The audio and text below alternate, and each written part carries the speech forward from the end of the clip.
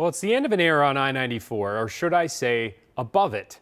A mannequin known as Minnie MAPCO, yes, it had a name, and I'll get into that later, sat on a red Porsche, which in turn sat perched on a massive pole above the interstate.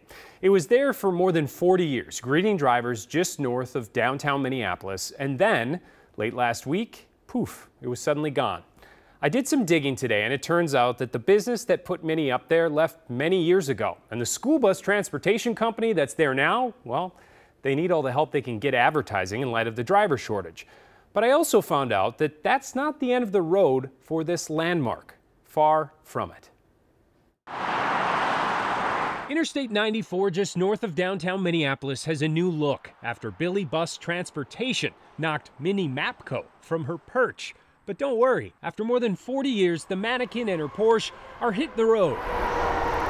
So I have a freeway to retire 35W a few miles south. So I'm thinking that'll be kind of an addition to my little thing here going on. Jake Hood's little thing is Hot Sam's Antiques in Lakeville, which is the kind of place you have to see to believe. Basically, I'm a junk man with a sense of humor.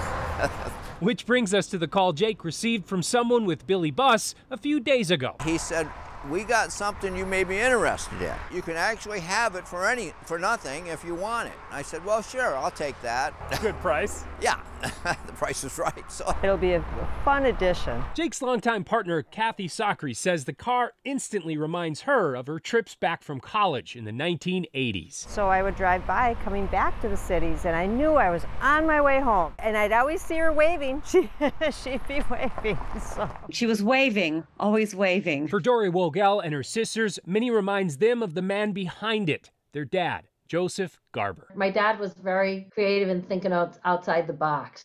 Yes, that was certainly a testament to his creativity and outside the box thinking. It was to get people's attention, and also it was a good landmarker when you're giving directions on how to find the store. That store used to be advertised on the door until new owners replaced it with Psalm 46:10 in the 1990s. It originally had big yellow letters with MAPCO. It was MAPCO red with big yellow letters that said MAPCO, Minneapolis Auto Parts Company. At that time, they say Minnie even had a twin. And yes, they were into sports. He put them in both the twins' uniform, and one of the mannequin was up in the car and the other one was down by the fence. And they would have the mitt, and it would look like they were tossing the baseball back and forth. Over the years, Minnie was joined by a robot co-pilot, also created by their father. And as they pulled into their new home this afternoon, Jake was already making plans to put her back on a pedestal where she belongs. I can maybe get it 12 feet, 10 to 12 feet in the air. It'll be enough to where you can see it from the freeway.